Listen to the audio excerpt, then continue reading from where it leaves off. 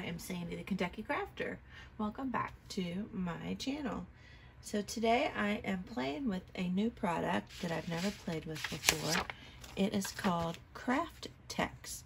Now this isn't a new product. A lot of people have used it. I just never had played with it before, and I thought I would give it a try.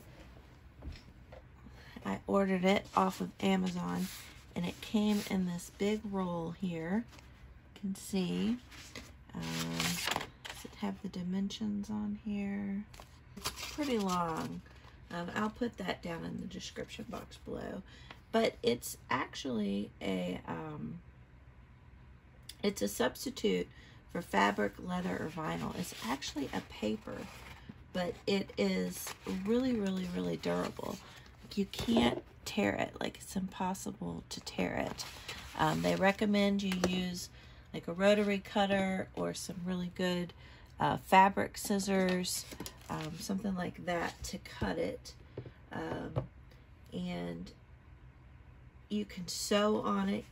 You can use it on a sewing machine.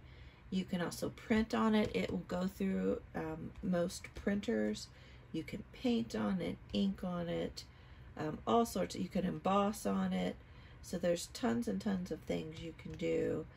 And the glues that they recommend that you use with this are Fabri-Tac, Aleene's tacky glue, Beacon Zip Dry, and a 3M Super 77 glue.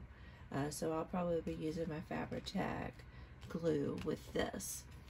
So I'm going to play around, and it comes in a bunch of different colors.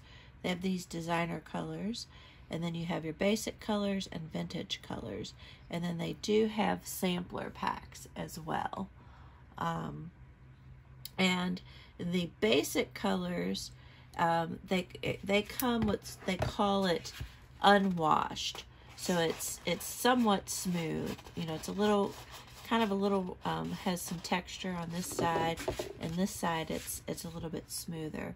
But then the vintage side are pre-washed, so they go ahead and wash them ahead of time, and so it looks much more wrinkled. You can't really see it in these photos, but if you go online, you can kind of see it's definitely much more wrinkled and things like that.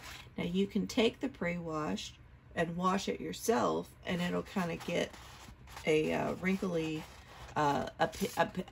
appearance. And so what a lot of people do is they will wash it, and then they'll ink it and paint it to make it look like leather. So this is a vegan substitute for leather. So it's pretty interesting. I'm still kind of learning about it. And what I'm going to do is I'm going to play around with making a cover out of this. And I got to decide, I think I'm going to do some painting on it, or some inking, some stenciling, something.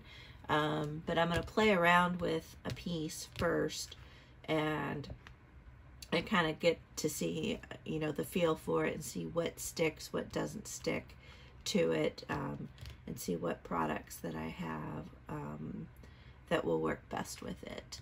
So I'm excited to kind of take you all along and check this out. Alright, I'm playing around with this Kraft-Tex, and what I've done so far is over on this side I have sprayed it with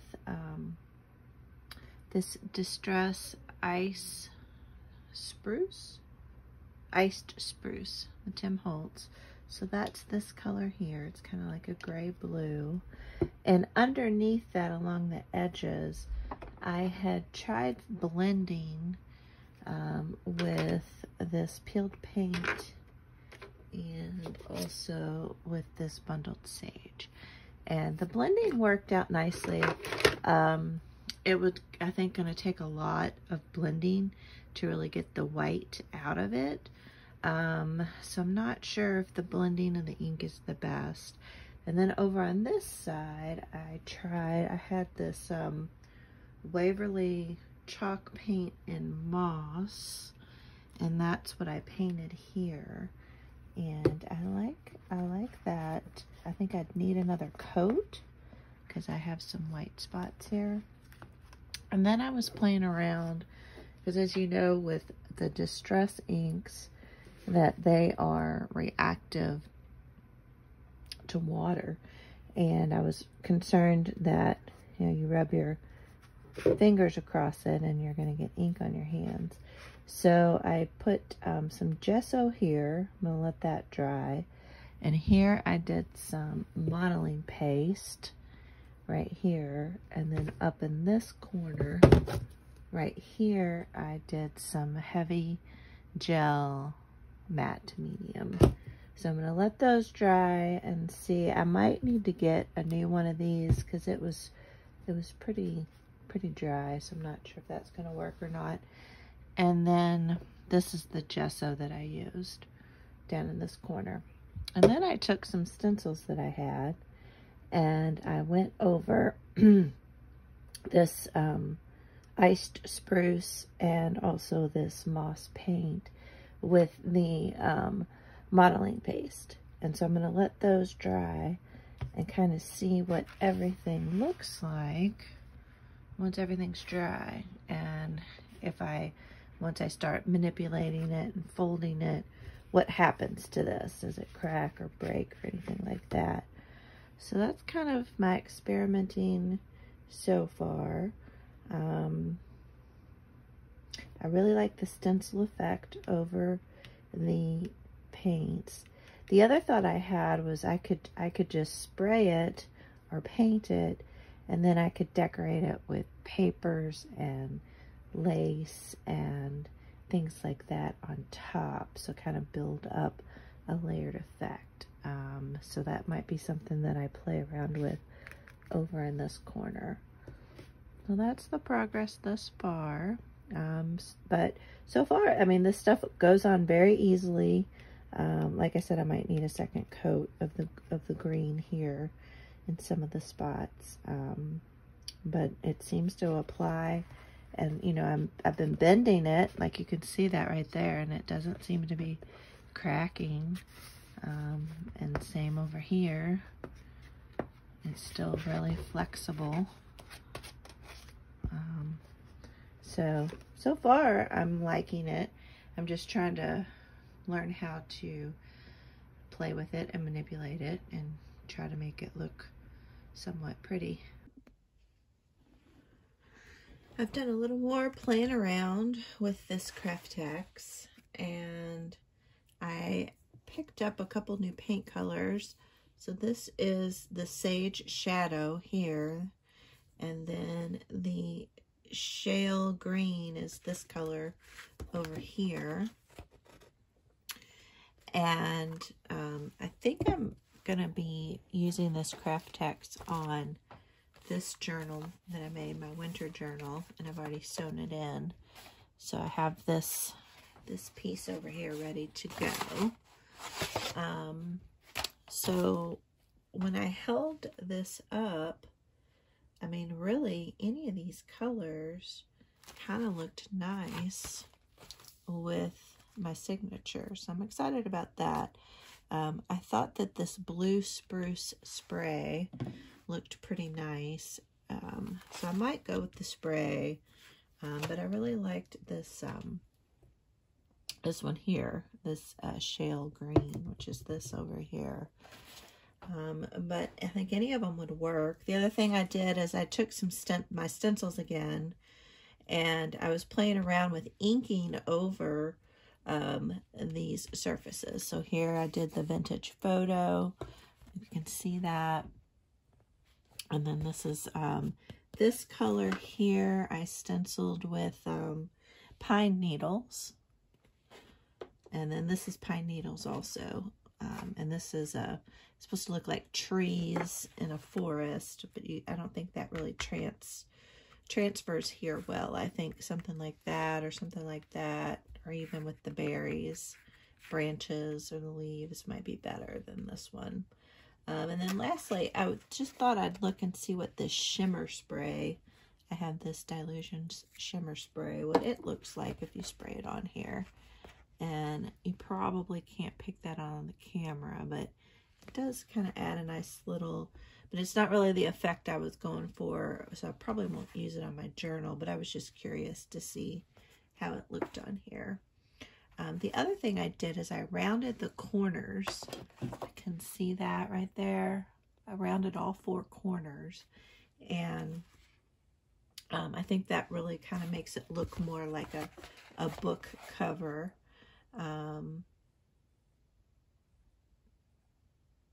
And the other thing that I did was that I crinkled it up just to see kind of how that affect what it looks like. So you can kind of tell, like here I've crumpled up this corner, so it looks a little bit more worn than up here where I haven't done any of the crinkling. And to be honest, I kind of like it not crinkled. Here I kind of crumpled this up. So I might just leave it not crumpled.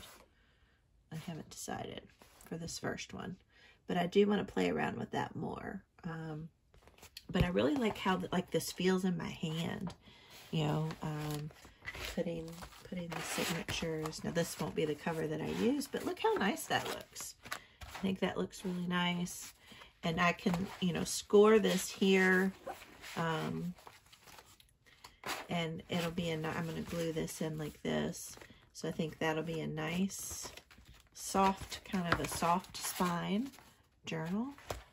And, all right, so I think I'm kind of done playing for now.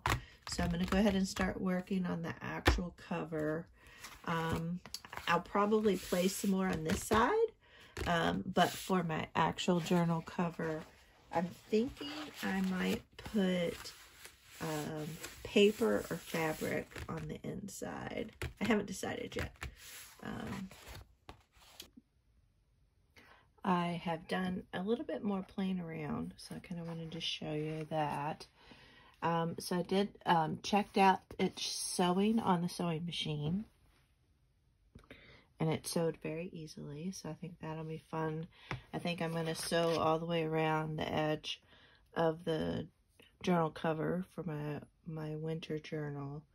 The other thing I think that is neat is that this gel matte medium, the longer it sat here, the color underneath from the Distress spray, oxide spray, kind of changed this from white to that iced spruce color. So I think that's a really neat effect as well. Because you can see here with the paint, this is still white. Let me adjust the lighting here. That's a little bit better. Yeah. The other thing I did is I did some scoring. So you can see that. So I just got my scoreboard out and I scored it to where it, you know, would look more like a book. And it scored very easily. So I think that's a really nice feature. And then I wanted to play around this side. I think I mentioned is smoother than this side.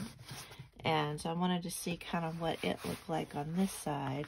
And this color here, it was another oxide. It was, pardon the reach, it was this pine needles and the distressed oxide spray. So I sprayed it on this side and kind of rubbed it with a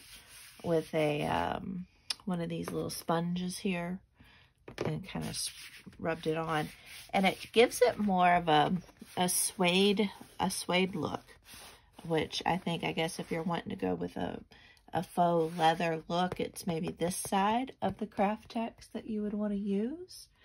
And then I was playing around and I added on some vintage photo. I just kind of rubbed it on like this with the vintage photo just to kind of see what it would look like. And this is that crumpled area, the area that I had crumpled on this side. And I think I'm going to play around with this some more, but I think this would really kind of give it that leather look.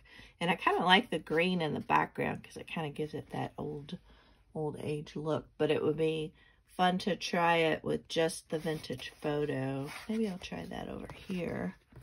Let's see what it looks like. My vintage photo is, I think, getting worn out. I might have to get a re-inker. And then I also have this walnut stain. I might try that as well.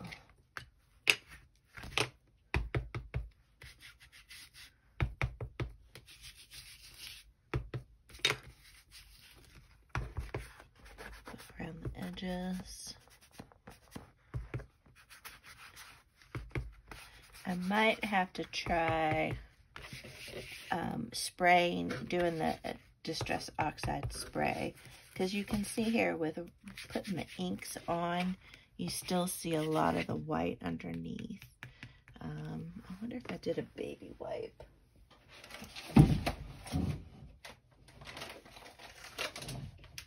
What that would look like. Let me know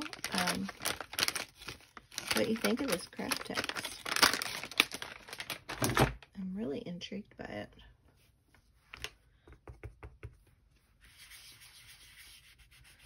See, it just kind of spreads it around a little bit more. I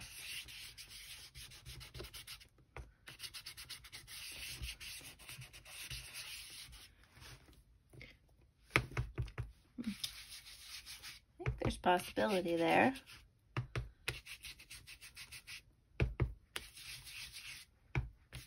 Yeah, so that's kind of interesting.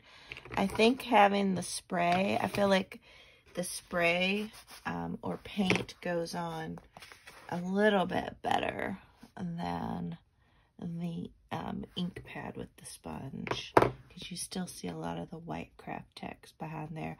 Or maybe if I got the brown or the beige Kraft-Tex, you know, it might look more leather-like.